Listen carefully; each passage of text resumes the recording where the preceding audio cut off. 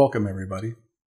My name is Felix Cortez. I'm a civil infrastructure specialist here at ATG, and I'm also an AutoCAD certified instructor.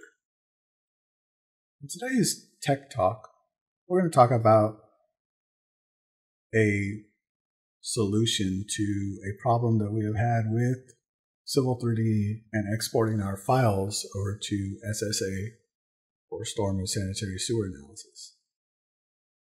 Oftentimes, when we export our files for use in HydroFlow or SSA, we end up with all of our structures being converted to stuff that we don't want, which then takes up a lot of time on our end to go ahead and reset all of our structures to the proper structure type in SSA or HydroFlow. So today I'm going to show you a little known workflow where we're going to tell Civil 3D when it's exporting to our storm file to go ahead and make these conversions for us. I have a file here that I'm now ready to export over to my storm sewer file. Let me go ahead and show you guys here. We have catchments. We also have our flow. We have our pipe network. So we want to go ahead and take all of this over to SSA for final analysis and make sure that we have the proper design in here. Before we do this, let's go ahead and go to our tool space. We're going to go to our settings tab. We're going to go down to our pipe network. We're going to go ahead and select our pipe network with the left click. We're going to right click and go to Edit Feature Settings.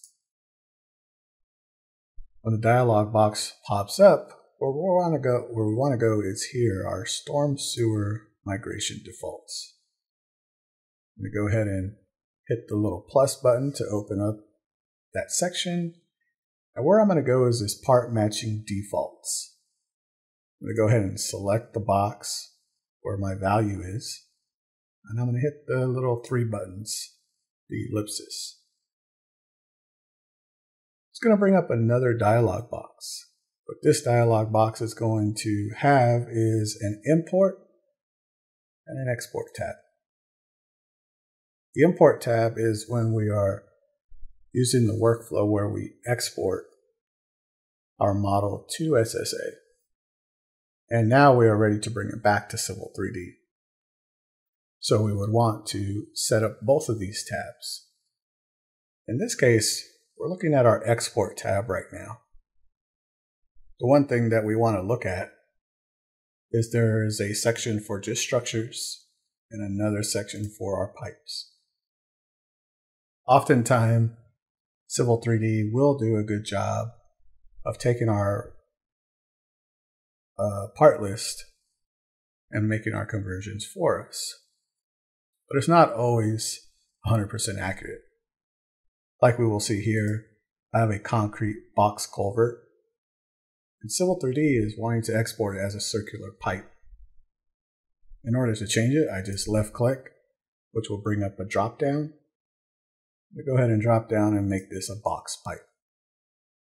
I can go through all of my settings, make sure they are correct. Once I'm done, I will hit apply and OK. And I will hit apply and OK here. And now I'm ready to export. So I can now come up to export to storm sewers. And I can be confident that when I open up my SSA file and import my STM, that my structures and pipes will be correct. This will be a huge time saver from us having to go through and manually update all of our structures and pipes in SSA. Thank you for your time, and I hope this was helpful.